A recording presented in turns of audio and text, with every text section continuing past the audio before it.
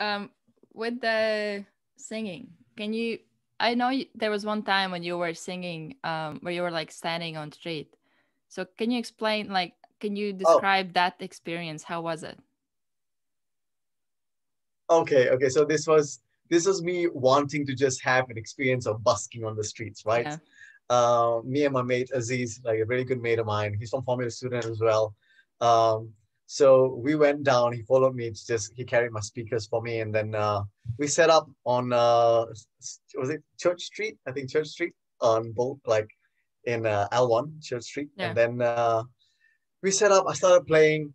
I had no expectations really. I just went there just to sort of do my stuff and see what the crowd will react like. And I think given the fact that Liverpool is quite a musical, like a music orientated city, and they've got people who are very much cultured with music and Western music, I did get a lot of attention from the people walking by. I think within the span of an hour, I probably made 12, 13 quid, Yeah. right? So that was something, that was something, it was quite an experience. I have people up to me and just like some of them just give you a thumbs up as they're walking, some of them clap, some of them dance with you while they're playing in the back. Little kids who just come and dance and some pop songs. And some people stay back to have a word with you. They'll say, oh, like I like your voice, and I think you should really do this as for a full-time thing. And I tell them thank you, and it means a lot for performers like us. We're just coming out doing anything. I think it was a very nerve-wracking idea at first, because what if you go and you mess up? Yeah. What if your pitch runs out? What if all this thought just races behind you? But I think the mentality that you need to sort of adopt in this case is the fuck it mentality. Like, you just got to tell yourself, no matter what, people are going to forget about it in an hour. An hour. People are not going to think about how much you've messed up. It's only you are going to think about it as much as you can. Yeah. But if you understand that, so, like, look at yourself. How many times you've heard someone like mess up something, and within a few minutes you're back into your life. It's not a thing that's going to be there forever. So just get that mentality out there, that whatever happens is going to be okay. You're trying it for fun. Just see how it goes and go for it. So explain me fuck it mentality, how you actually apply it. Like, let's say when you're in this moment and you're like singing or about to sing, because I think a lot of times the biggest problem is before you do it, because once you start doing it, it isn't that Yes. bad, but before you start taking that Yeah. action. So how you apply that mentality in that moment when you have all these like what ifs and stuff like that. So what's the how does it look? So, for me, it's been years that I just continuously pushed myself on stage. I've always had stage fright when I was a lot younger. And I think every time I told myself, just do one, right? Go up there, say a word, right? Say a word. And then next one, you say a sentence, right? It doesn't matter whatever you do. As long as you're going there repeatedly and trying to do it as many times as you can, it sort of familiarizes your nerves to be calm in the situation, right? So saying fuck it and just going for it, I think it just sort of, there's a sort of energy that comes with saying fuck it, right? You're just like, Yeah, yeah. it's okay. Just do it, right? Just do it. It sort of like reconditions your mind to think that the consequences don't matter, Yeah. right? The consequences don't matter. The action is the only thing that matters right now. Let's go and do it. That's it, Yeah. Because like right? even with no So action, you will that's have no consequences. exactly right. Like, yeah, with no action, you don't have to, like, there is no consequences. Like, the consequences you will have to live with is your failure of not doing what you want to do, right? That's the only consequence. Like, you still have to suffer the consequence of, oh, I've Oh done it. yeah. Oh, I could have done that. I should have done that. You know?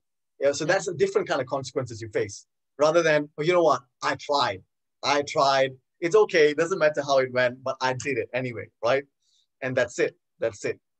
And yeah, like one Yeah. thing that I also tell people when it comes to what ifs is that, well, you can have a list of what ifs, but now go and take action and see how many of them actually become true, because most of them will Oh, not. yeah.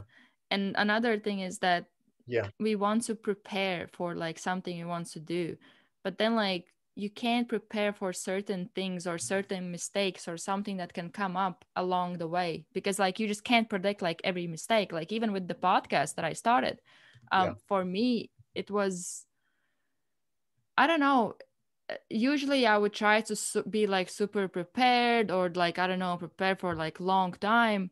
But this time I was like pretty much like fuck it, I'm just gonna do it. And like Yeah. and I was like, okay, Yeah. the Yeah. You're big right. thing for me was to get microphone, because that's when I made in my head I made it real, like this is happening. um Yeah. and then I This is wrote some happening. Yeah. people. Yeah. You're right. Yeah, and like they agreed, and then I had them Yeah. on, and I'm like, along the way I made like some things happen, something comes up or something during the recording happens, but I'm like, I just learn from it and I take it on for the next. And I remember um I was telling, I just keep telling this, that I was thinking, well, I was joking around with my brother, you have met him, and saying that, oh, I can't start it until I have my intro music. It's like I can't start it until then. But then like I just, Right. Right. only Yeah. like episode 8 is when I added the music, but that's when it's just like, it's just some like, it's just bullshit you have in your head about things you can or you can't do. Into yeah. Yeah. Yeah. You're totally right. Sometimes, I think in your case, you mentioned that you bought the microphone and that's when it became real to you, Yeah. right? So sometimes you've just got to invest and then have faith that you put in the work to get your investment back and more. So Yeah. in your same sense, I did the same for music when it came to, so I invested in an amplifier. I had no reason to buy the amplifier. I didn't have a gig. I didn't have any other, like nothing. I had nothing. I just bought the amplifier because I told myself, I'm going to buy this amplifier. I'm going to take it to the street. I'm going to see if I can play to like get people to give me money, right? And like all that will come later. But that sort of opened the doors for me in the sense that, okay, now I've had amplifier. I can take it to venues.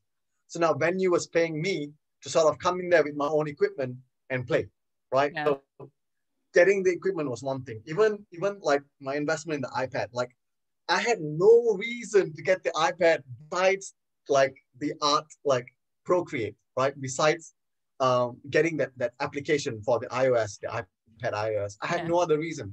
So I looked up online. I looked at the price. It was like £500. I was like, you know what? Do I have the money for this? I was like, it's okay. I love it. I love what I do. I am going to invest the money. Whatever comes later, comes later. And I've been very thankful to having like a lot of supportive friends.